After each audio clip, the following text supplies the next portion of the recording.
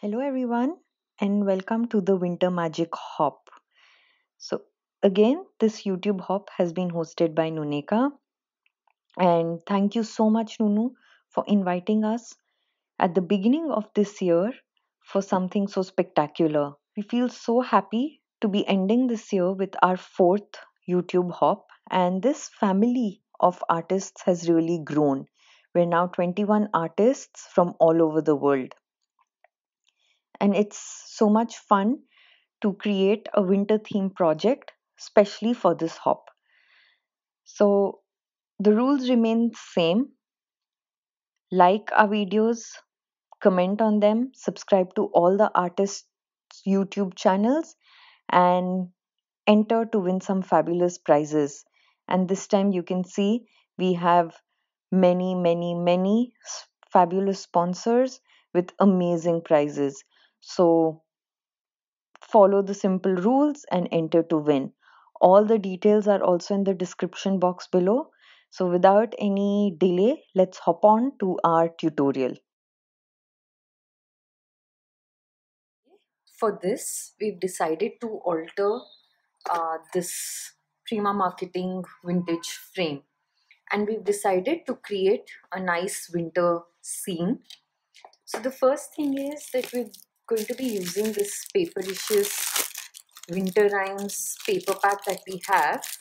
It's a 6x6 paper pack, and we're just using this for some die cuts as well as to cut out some elements for our layering. So what we've done is we've opened up the frame and adhered one of the 6x6 sheets onto the back for a nice background. So we just used some Mod Podge and glued it down. So now our next step is to give our frame a coat of gesso. So here we're not giving a nice thick coat, but going to be using just some sponge and giving a coat of gesso to prime it, because we definitely want to add more textures, more colors and all of that. So the first most important thing is to prime it with gesso.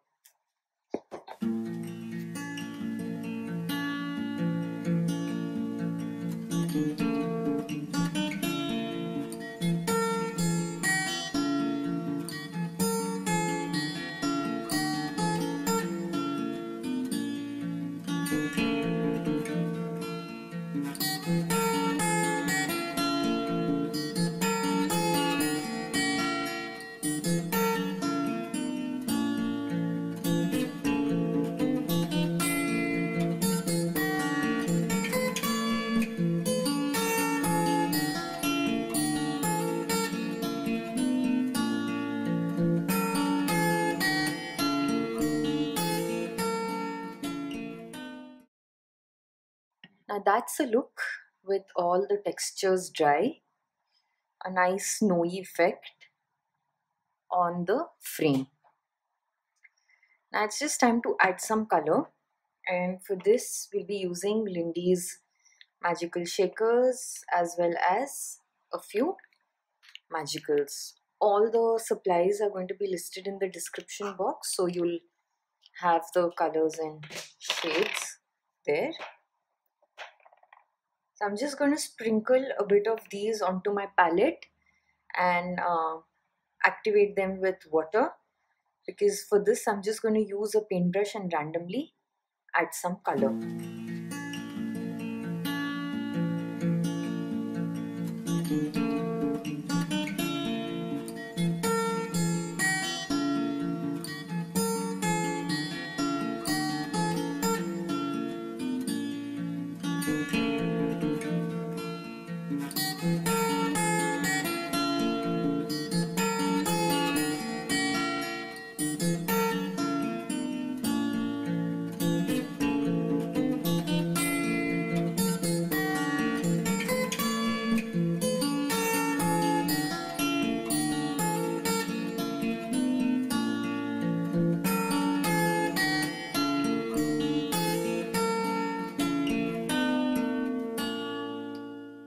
With that done, that's a look at all the beautiful colors on our frame. So here we're actually looking for a nice winter woods scene, and that's why we chose sort of a nice color palette that will also match with our elements that we plan to use from the paper pack we showed you earlier. So that's a nice look. So now just, it's dry, but let it completely dry and let all the colors settle in before moving ahead. With all the colors beautifully dry, let's move on to our next step now.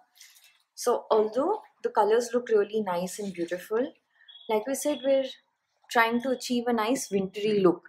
So for the next step, what we're going to do is use some Snow White Art Alchemy Impasto paint, but with a dry brush technique. So for this, use any paintbrush that's gone bad, with the bristles all stretched out, because this really works very well for a nice dry brush technique. And without any water, just take some white paint and go about all the colors to give it that nice look. You can also use gesso if you don't have impasto paint at this stage. So very gently you can see how it's delicate and not in the face. The colors also remain, yet it adds another layer of nice texture. So just going to continue doing this all over.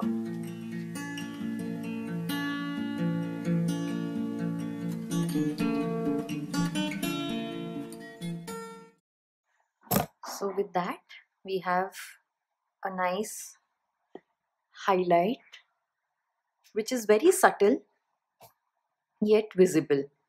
So now I'm just going to quickly dry this, and then we'll use some waxes to highlight all this beautiful texture. Now just use some metallic wax, the white gold color, and highlight all the beautiful texture. So you can either use your finger or again the same dry brush technique for this as well.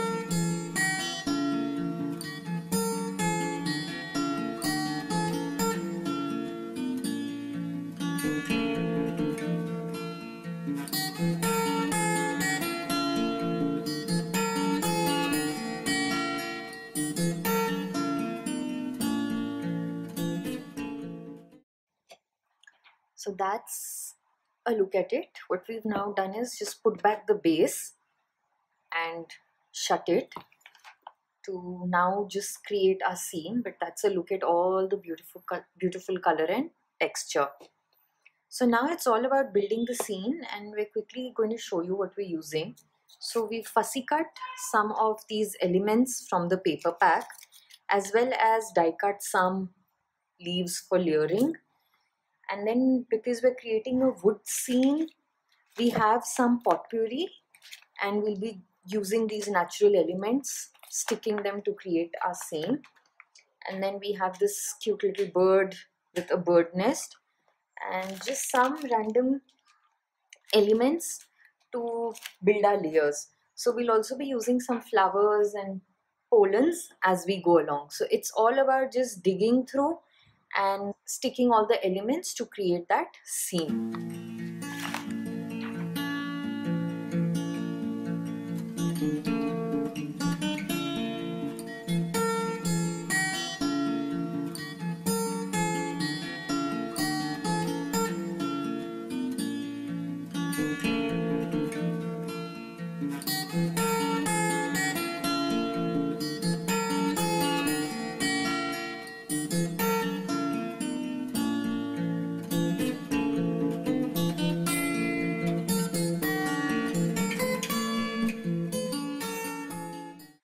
So that's a look at the complete frame with all the elements layered.